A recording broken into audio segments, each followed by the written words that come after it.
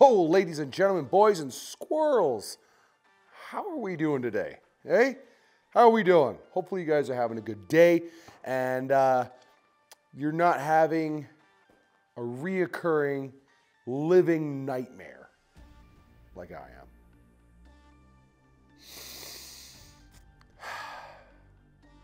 So, today's video, we are going to be sitting here and doing a little bit of thinning out of the herd. Some things are going to go away to the dodo bird and straight into the scrap bin. Some things have already found a new home. And I'm just going to kind of run through real quick. Probably not real quick. Who knows? I can't read the future. But run down on how I am getting rid of things, why I'm getting rid of things the way that I am, and some things where it's just like you really need to just let go and throw this damn thing out, and I just simply can't and or won't because it has emotional attachment to me. So, with that being said, before any of you ask, yes, I am still, once again, sick. The joy of having children. But that is not why you're here. You're here to see what's going on in the shop. So let's do that. Also, before we step off, I want to say this. For those of you, because there have been a whole schwack of you who have gone, oi, bye, start doing those lessons, bye. We want to learn more about that Fusion 360 there, bye. Don't worry. For those of you, who can't speak Newfoundlandese, that was my, that's how Newfies talk up here in Canada, all right? I'm fluent, all right? However, I'm a horrible translator, but that's how it is sometimes. Anyway, Fusion 360 videos, modeling, specific, maybe specific to the off-road sector, okay, are coming down the pipe. They're gonna be happening. I had a couple of you dudes reach out and being like, man, this is gonna be awesome. I'm really looking forward to this. It's gonna help me. I don't have any modeling software yet, but I need it, and hopefully you could teach me. And then I had a couple of you guys go, I wonder who the secret instructors are gonna be. And I wasn't even thinking of instructors yet. So to those of you who have stepped up and said, I wanna help teach the next generation or the previous generation or even current generation, however old the viewers may be. For those of you who said you want to help, thank you. For those of you who said you want to see this, thank you. Makes my life a little easier when it comes up with creating content, and it also makes my life easier when you guys say you want to help. So, enough of that. Let's get going on with this week's episode. Do-we-do. All right, so as you can see, besides the dog poop on the floor, we have already started thinning out the herd. I'm standing where the box used to be right now, and with that, it's a very simple, I threw that bugger out.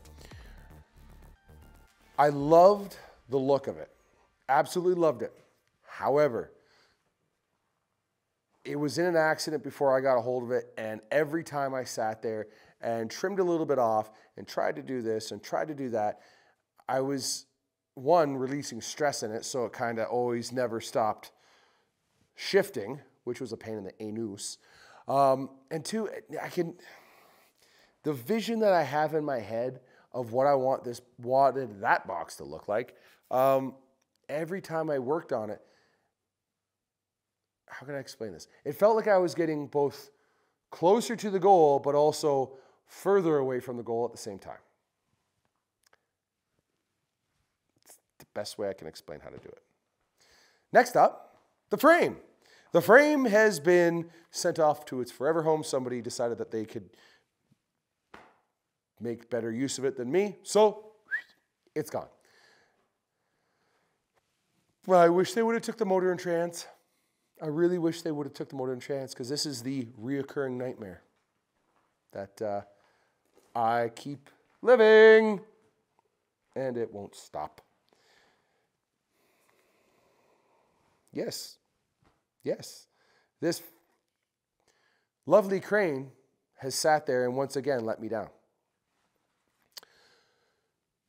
So I was thinking maybe if I just lift the motor up and put it down, up and down, maybe without trying to move anything, it's not going to drop it. Wah, wah, wah. I was wrong. It still fell.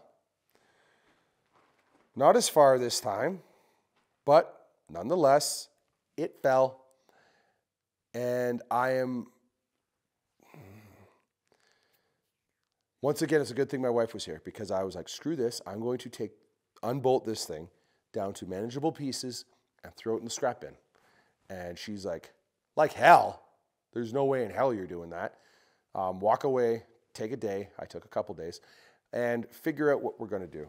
So I ran down to my local Napa store and picked up one of these. For those of you who don't know what that is, it allows me to pick the motor up from 4 points instead of 2. And as well, when you're trying to shoehorn it into something, there's a threaded part on there, so it moves the balancing point back and forth. However, we have a problem with that. So, let us walk down this nightmare scenario together. All right.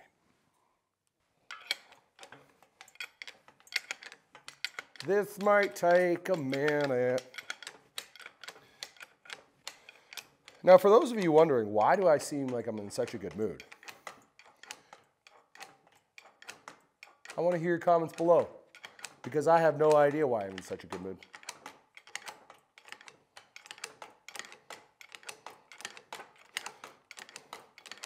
Man, I wish I could just time-lapse reality and just speed this up, because this is painfully slow.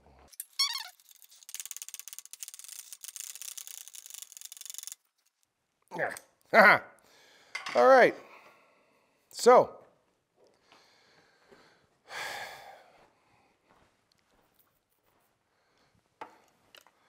this is where we are at. All right. So, I got the hoist all hoisted, doing hoisty things. And as you can see, this is where the chain goes in, okay? It's supposed to go in there and all that other stuff. The only thing I could think of is because it went down like this and the chain was resting over here. Maybe once something shifted, it came over and helped pull everything up. I don't know. I'm not a proctologist. I don't know how these things work. However, I do know that groove right here, this one right here, yeah, now you can see it, is supposed to hold chain. It's supposed to hold chain. It's supposed to pinch this connection point right there. However, oh dear Lord. I can't do it with one hand. Anyway, point is the gap between, sorry guys, this link here and this is nowhere near big enough. So I get to grind away. I'm sorry for those of you listening with headphones in. I get to grind away and try and pick that up. However, this then brings on the next issue that I'm having. Once again, because guess what? I do not have, no, not concrete floor.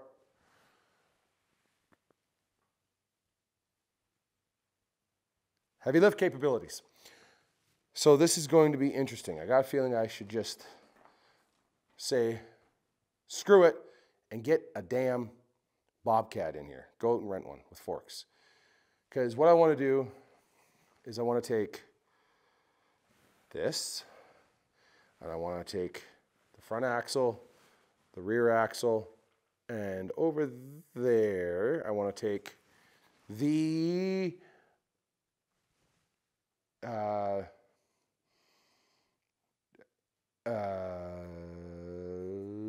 transfer case, there we go, and put that all on the same pallet and call it a day, because then I can strap it all down, it's all good to go, and then I'm not having to carry a whole bunch of other pallets or carry one thing at a time. I can just gone. So this is the pallet. I have no idea where it came from. Maybe it came from the old plasma table I had. Who knows? But I want to reinforce the bottom with some more 2x4s just to strengthen it up, get rid of the 1x3s, and call her a day there. So that's the plan with that. Actually, I'm going to give myself a cheap win right now. I'm going to do that. I'm going to knock off the 1x3s that are on there and put the 2x4s on and call her a day for modifying that pallet. I could use that win. A win's a win, no matter where it comes from. Unless it comes from your ex, then be suspicious. Be very suspicious. So yeah, let's do that. And yes, guys, there's almost no forethought into this episode. I apologize, but it is what it is. All right, I'm going to clean up this dog poop, and then we're going to carry on. I don't know what that means. I hear some British guy saying that on Instagram all the time. I think it's fun. It's fun to say, so I say it. It's kind of like the F word when I was 12. All right, so we got this here. Clamp it down. Won't go to clamp it down. Won't take me to clamp it down.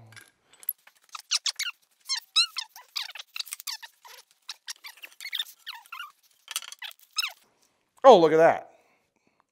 8 3/8.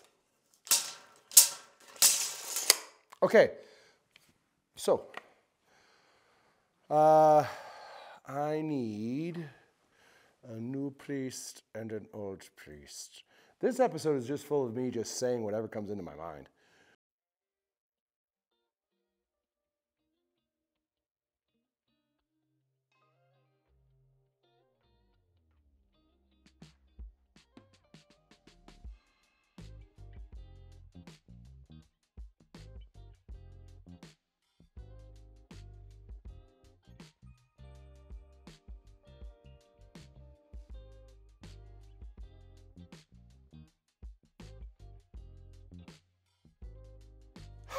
Haha, there we go. Okay, so fun story time with Chris. I'm just being my weird, goofy self today. Go outside, and I see Sarah's driving away. I'm like, like pretending that I'm singing to her. As she rolls down the window, hopefully you can hear the audio, but while she's rolling down the windows in her car, I quickly go down, make a snowball, and launch it at her.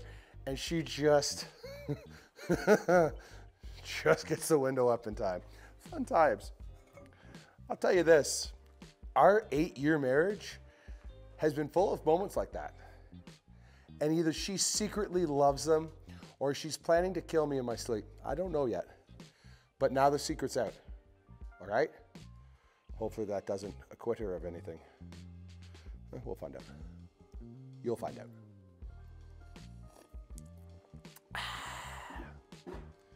However, she did bring me coffee.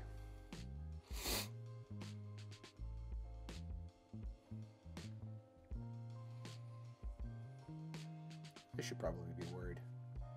Anyway, moving on. Everything is in here now. We are going to cut it up, build it out, flip it over, call it a day. Yes, I know, cutting and building with wet wood is never good. There's only one situation where wet wood is a good thing. And that is building your own hydroelectric dams. You should use concrete, not wet wood. All right, moving on.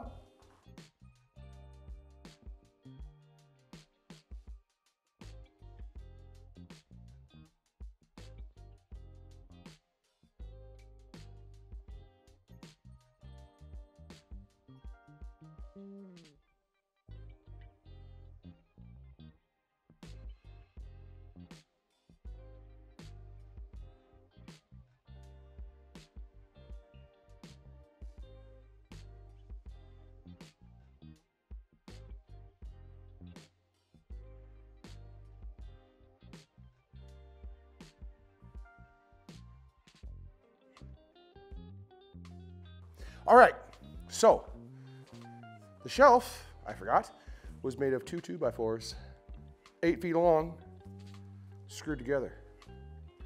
I get to reuse that to make the cradle for the motor. All right, which if, in all honesty, it's probably gonna fall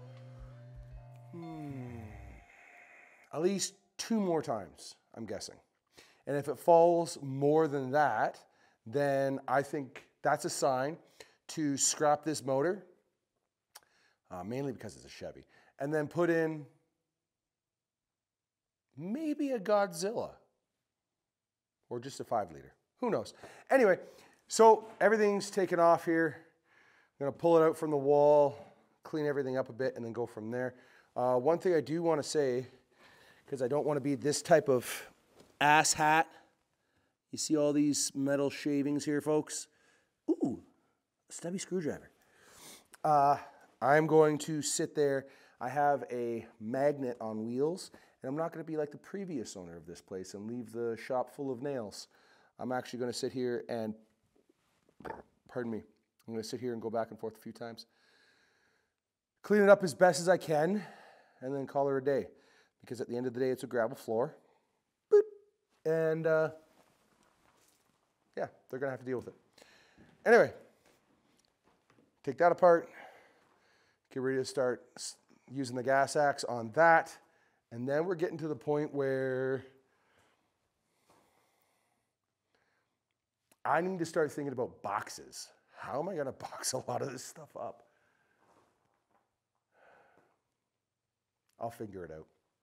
Anyway, I'm going to go in, check on the children, make sure they're not chewing through any drywall or trying to sell the other one on the black market. And then I'll come back out and we'll go from there. God damn, it's hot in here. I got to turn that heater off.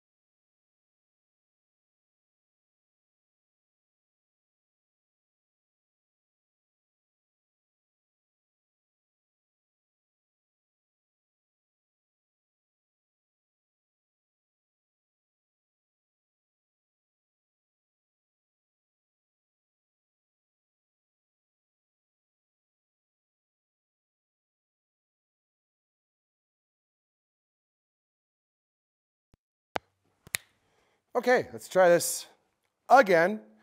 So everything's cut up, loaded in the the bin. The only thing left that I got to do is that old school front axle that's hanging out underneath there. And then there's some I-beam here and some I-beam hanging out under the stove over there. And I'm tossing that mainly because I got no use for it.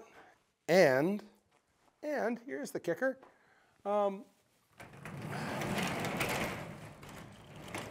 It's about as straight as a dog's hind leg. So, if you don't know what that means, Google a picture of a dog and look at their hind legs, okay? That should be pretty self-explanatory.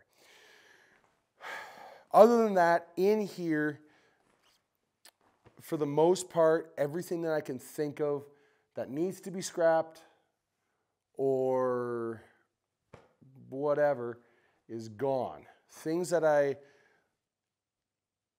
would not say no to if somebody offered me monies for it would be the bench, okay? 5 by 10. The top needs to be cut off, like just the tax cut, and then shimmed properly so it's flat again. Other than that, it's good to go. The metal rack. No, not the metal that's in the rack, just the rack itself. The engine hoist needs some love, but I can see it go. The 20-ton press that I got. It could go, what else? What else off the top of my head? If anybody's interested in the office desk space thing, it can go,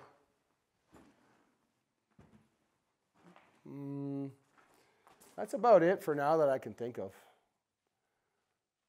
So, yes, I plan on keeping the cab for Bluebell and all that. I'm not sure if I mentioned it before, but I got so freaking pissed at it that I was getting ready to scrap it. Like I was actually like in my head lining it out. My wife was like, "Are you sure you want to do that?" I'm like, "Yeah." And she's like, "Okay, well, why don't you go and look around inside? Just make sure everything that you want to throw out is out of there." And I seen this here. And as soon as I saw my son's signature, it's just like, I'm not going to be able to live with myself if I scrap that thing. I can't even scrap the whole thing but keep that part. I have to keep it all. So that's what I'm going to do. Anyway, other than that, packing stuff. So, anybody wants to this bolt bin stuff, make me an offer, come pick it up. Other than that, when I go to pack everything, I'm going to try and put it all in ammo cans, and we're planning on putting it into a cargo trailer. Still got to pick that up. But when we do that, what I'll do is I'll just pack everything in there, essentially play Tetris. So that's all really we can do. Anyway, other than that, guys, that's about it. Until we're actually moving or diving into the Fusion 360 stuff, it's just going to be a lot of shorts that you guys are going to be seeing on here. So, yeah. Let me know what you guys want to see for Fusion training. All right, guys? Because the first couple episodes might be very painful for you guys if you're computer literate or whatever you want to call it. But I want to take it from you know nothing about the program. You don't know jack diddly.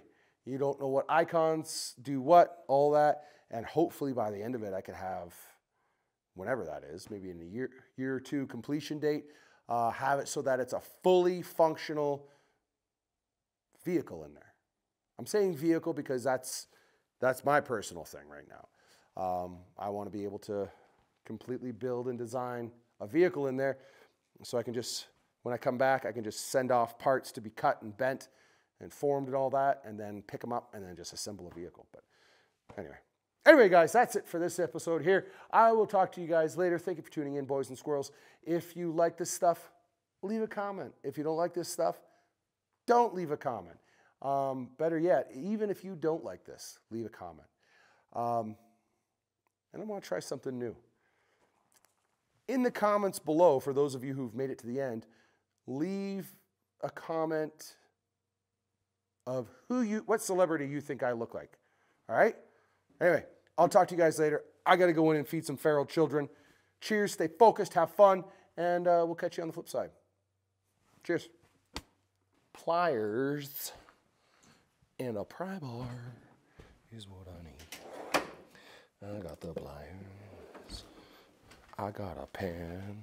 I got an apple. Apple pen. Pineapple pen. Apple pen.